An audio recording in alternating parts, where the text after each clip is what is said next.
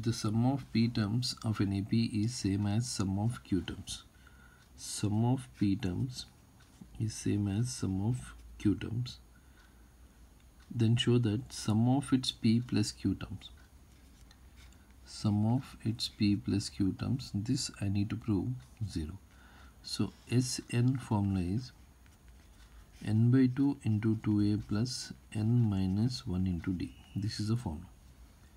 Now here Sp will be, if I'll substitute in this formula, p by 2 into 2a plus n minus 1 into d. In place of n we can write p because we are calculating Sp. Now Sq will be q by 2 into 2a plus q minus 1 into d. Now here 2 and 2 cancel, so p into 2a plus pd minus d, q into 2a plus qd minus d. If we multiply 2ap plus p square d minus pd, 2aq plus q square d minus qd. Now take all these three terms to LHS now.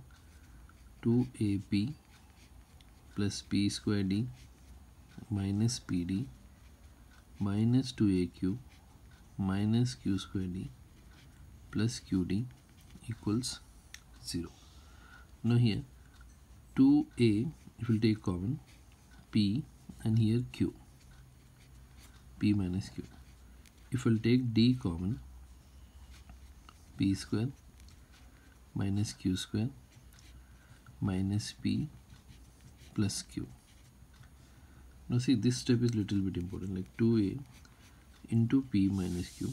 Here d, this p square minus q square you can write as p plus q into p minus q, because a square minus b square is a plus b into a minus b.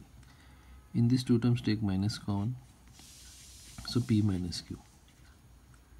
Now here 2a into p minus q.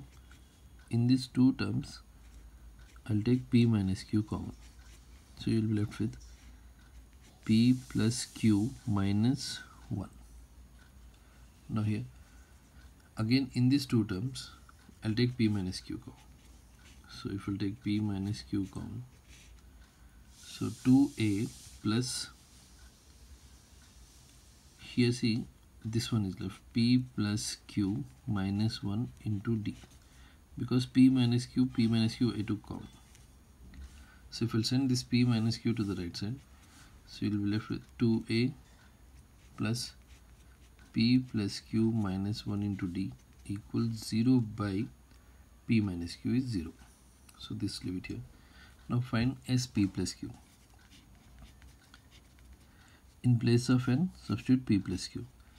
P plus q by 2 into 2a plus p plus q minus 1 into d.